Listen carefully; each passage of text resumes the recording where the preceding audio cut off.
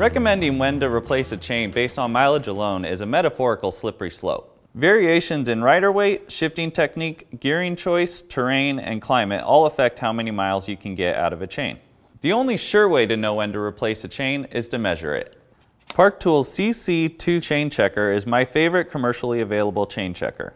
It is accurate, easy to use, and has replacement recommendations printed right on the tool. If you don't have a chain checker, you can use a tape measure. Start by shifting into the big ring to properly tension the chain. To avoid the inaccuracy created by loose tape measure tabs, line up the 1-inch mark with the chain pin near the derailleur. Measure out 1 fit to the 13-inch mark. If the pin is within 1/16 of an inch from the 13-inch mark, your chain is okay.